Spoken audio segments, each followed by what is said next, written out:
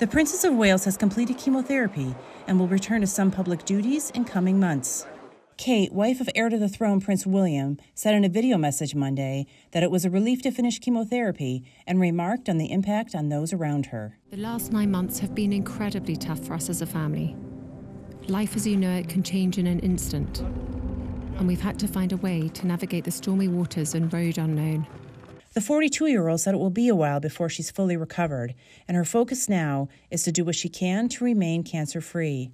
This time has above all reminded William and me to reflect and be grateful for the simple yet important things in life, which so many of us often take for granted, of simply loving and being loved. It was in March that Kate disclosed she was being treated for an undisclosed type of cancer. She last appeared in public in July for the men's final at Wimbledon.